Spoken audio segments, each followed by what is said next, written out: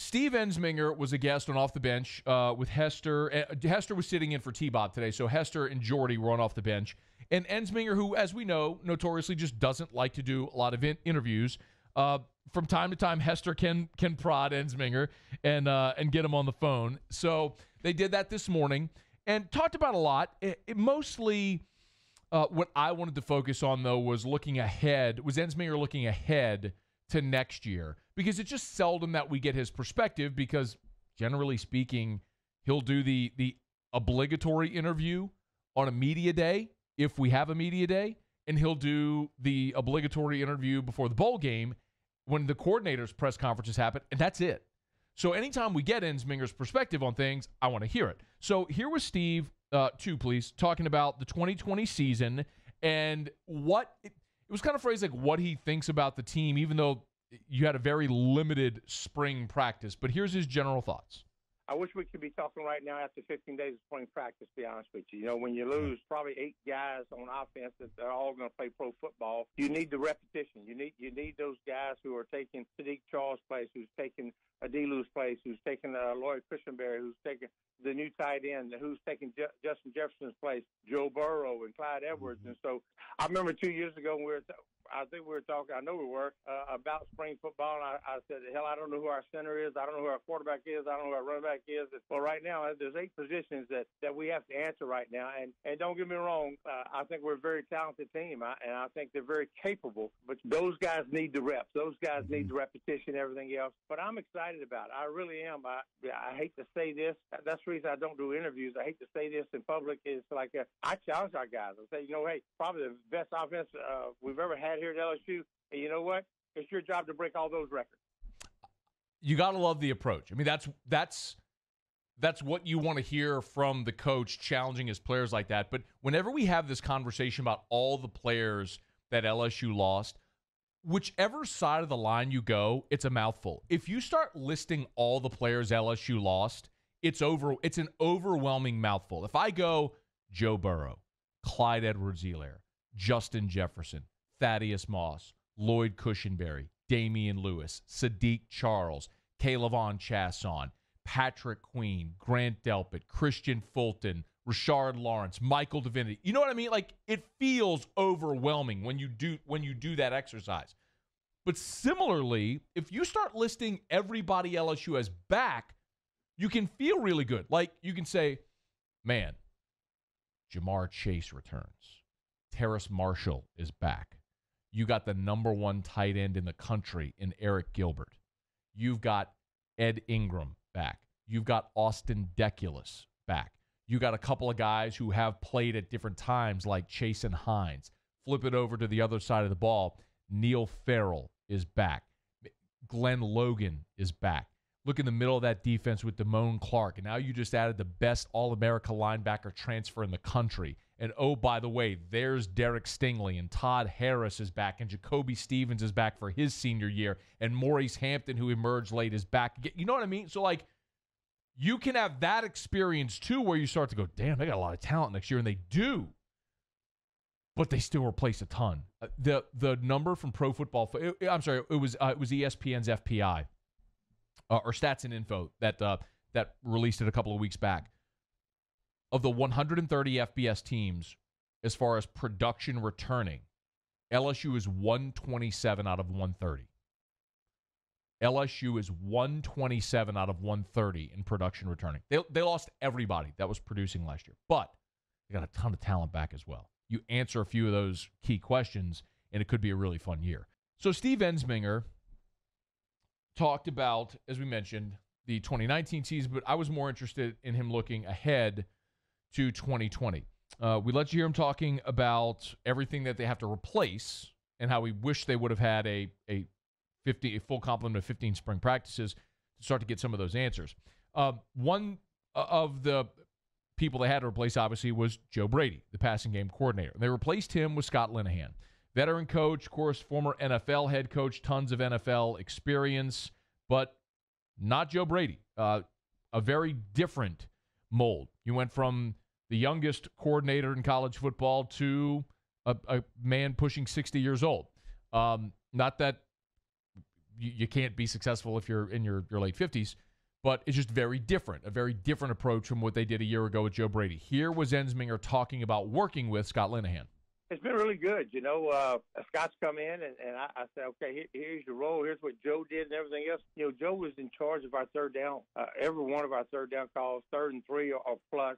Joe was in charge of our tight zone, some of our red zone, everything else, in charge of our passing game. I think we have a pretty good passing game right now, and Scott has come in, and we've watched everything we can watch, some of the things that he likes, some of the things that he's brought some new plays to us, and Scott understands, and, we have really gone through every third down that we could go through, and Scott has done it, and he's added some stuff to us. He has added some stuff into our red zone, into our tight zone. So I'm looking forward to it. I keep watching plays where he was at Detroit and he was at Dallas and everything else, and so I'm excited about it. I think he's going to bring a lot to the table. We've expanded our offense with his passing system and everything else. What we've done was pretty good, and what Scott brings to the table, I think is going to make us a little bit better. I really do. So there's a couple of interesting things there, saying, number one, they've expanded the offense. And that does make sense. Think of it intellectually. If you are a college coach where you're going to play 12 games, and in some of those games you're not going to show everything you have, and aside from just coaching football, you also have the obligation of recruiting and making sure that your student athletes are going to class and maintaining APR and all that sort of stuff. It's not just all ball all the time. So naturally, adjustments in college football don't always come as quickly as they do in the NFL, where it is all ball all the time and you have no limits on staff.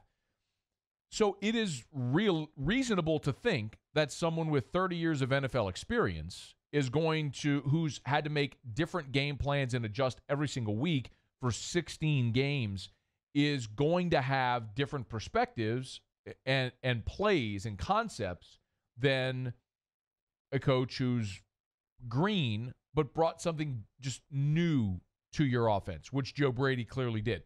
So I do totally believe that Scott Linehan has brought some different ideas and concepts. Now, does it mirror the direction that LSU was going a year ago with Joe Brady? That's a big question. We won't know that answer until we actually see them go play ball. But I do believe that you will have an further expanded playbook. The other thing that is maybe a benefit of this circumstance is this is a time where coaches normally would be on the road recruiting and doing all of the ancillary things outside of just coaching ball.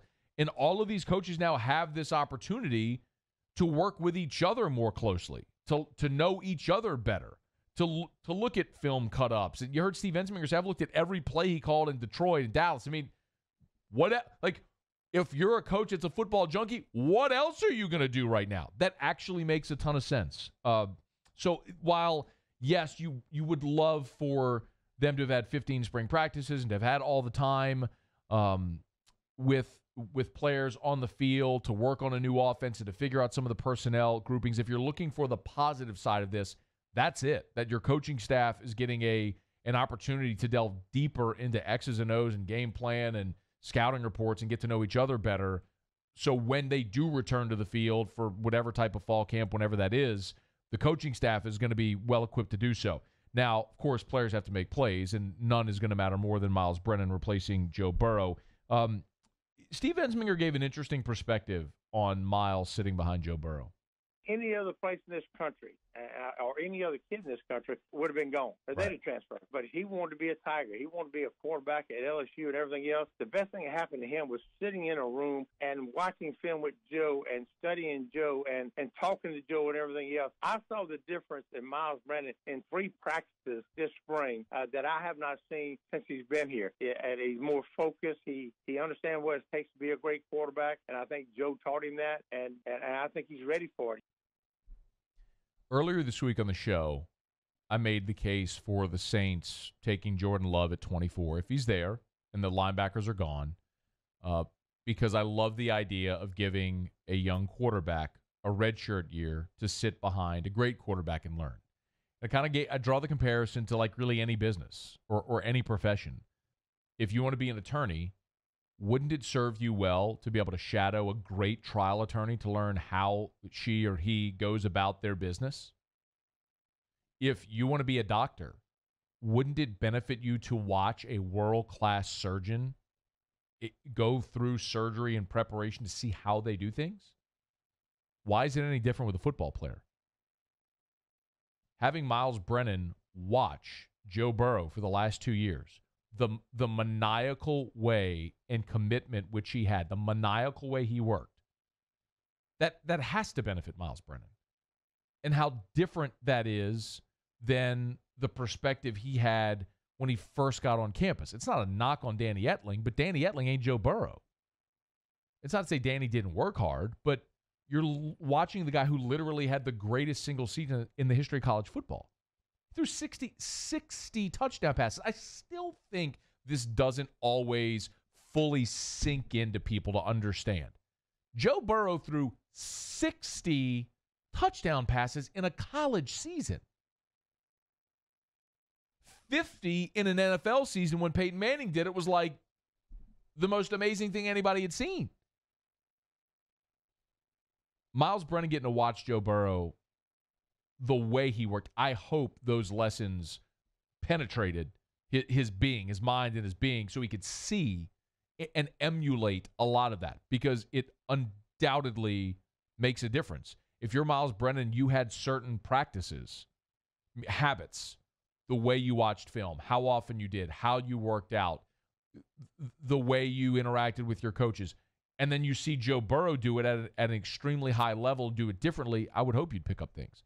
Did you hear Steve Ensminger that part? Did you hear that part?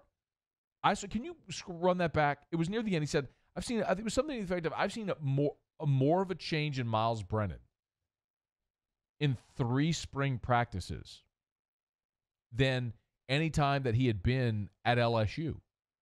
You're talking about a guy that's been here for 3 seasons already. In 3 practices, he saw more than he did in 3 seasons of Myles Brennan. You have that? Yeah, hit that. I saw the difference in Myles Brennan in 3 practices this spring that I have not seen since he's been here. That's amazing. 3 practices, more so than 3 years. One more from Ensminger on Myles Brennan and running this offense here in 2020. He's done everything we've asked him to do. You know, we check on our players and we Zoom our players every day. Myles Brennan right now is 216 pounds. You know, he's added weight on. He's more comfortable in the pocket. I took every play he had last year and made a cut up of it and went through it, and it was a good and bad tape. Hey, things he did good and things he did bad. And I'll be honest, we didn't play him very much, but I'll say his efficiency on the plays he was in there was above 90%, and I think he's going to be better this year. I'm excited to see him run this offense. Y'all, I'm not sitting there trying to tell you that I think Myles Brennan's going to be an All-American. I'm not trying to tell you Myles Brennan's going to win a Heisman. I'm not telling you Myles Brennan's going to be a first-round pick. I'm not telling you that the coaches are convinced Myles Brennan's going to be any of those things. But when Steve Ensminger, who is as candid a coach as you'll ever find, says those types of things, it at least gives you the confidence to think Myles Brennan could be a productive starter. And I'll continue to stress this until they kick it off and probably through the season. Look at the roster of quarterbacks in the Southeastern Conference this year. If you ever want to know why, and sometimes it works out this way.